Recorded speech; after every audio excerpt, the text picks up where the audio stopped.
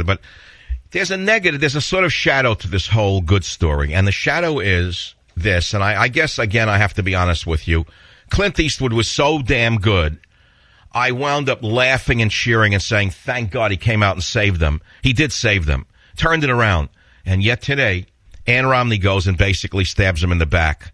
Now, I got to say something right now. She's taking too prominent a role. She's having a little too good a time. She's like the girl at the wedding who won't get off the platform and she keeps dancing. She's not running for office. Mitt Romney is running for office. If I have any advice to give the Republicans, it's, Ann, take 2 steps back. You're not running for office. Moreover, I don't like her undermining everything that was gained yesterday. She goes on to the Communist Broadcasting Service, CBS, and they start putting her on the spot, and she basically slaps Eastwood around like he was not really good for them. This is unbelievable to me. Listen to clip 44. Do you wish that video had aired in prime time instead of Clint Eastwood's monologue? You know, I think it's important that people do see that side of Mitt. We appreciated Clint's support, of course, but it's so hard to really get... All right, it's enough already. Enough already. The laughter I don't like. I've had that all my life. Oh, he's a wild, crazy guy. Oh, he's unique. No, ma'am. He's a giant. He's a genius. He's an American icon. Nobody knows you, Ann. He did you a favor. He bailed you out. And you got to stop slapping him around. He's the best thing that ever happened to the Republican Party. And I resent it for one. And frankly, I'm going to ask you, the listener on the Savage Nation, because apparently the Romney team has someone listening to this show. They're desperate for every vote. They finally found out that in addition to the felons and the illegal aliens, there is a core conservative base of about 10 million people listen to the Savage Nation. And they know that you weren't too happy with the eunuchs that we heard on Tuesday or Wednesday. Well, we're happy today with Eastwood, Rubio, and Mitt. But here's the question. Do you think Ann Romney should step back 2 paces from this campaign and get off the front of the stage? I'll be right back. Savage.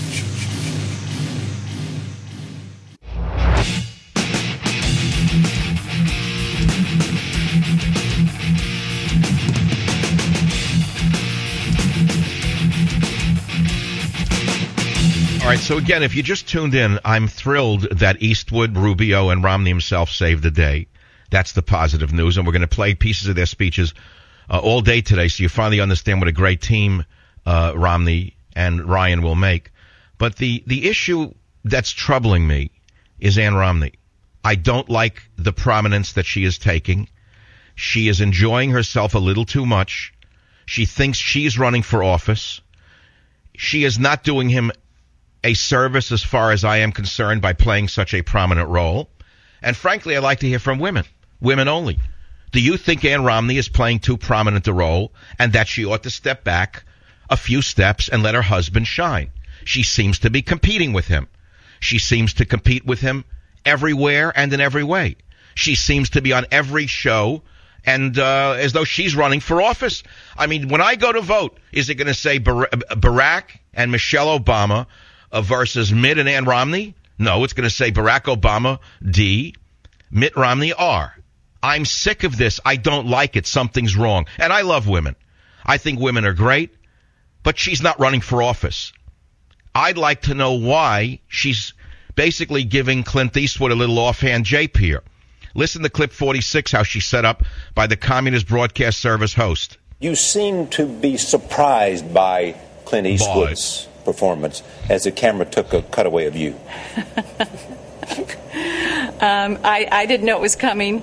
Again, I can tell you we're grateful for everyone's support. And all right, that does it for me. The country club woman. You know, I've been around women like that all my life. I don't like them, to be frank with you. If I don't like them, you could just imagine what poor people are feeling. You know, Miss Perfect. Like he's some weirdo. Clint Eastwood, an American icon, a world icon. Ann Romney, no one will ever remember. And then instead of saying we're grateful for Clint's support, she adds another stab in the back. We're grateful for everyone's support. In other words, he wasn't even there. Because the communist liberals didn't like him. So already she's in their camp. No good. No good. Sorry. I have the most attuned ear in the history of the American media, and I am telling you, somebody who's listening to me in the I almost said the Eastwood campaign, in the Romney campaign, you've listened to me. You told Mitt not to apologize for his Mormonism. He didn't. He took it out of his speech last night. I said send him to Louisiana. You sent him to Louisiana. I'm telling you to talk to Ann and tell her, wonderful woman, just take a deep breath in and step back 2 paces. Let your husband shine. Stop competing with him for the spotlight. Am I wrong or right?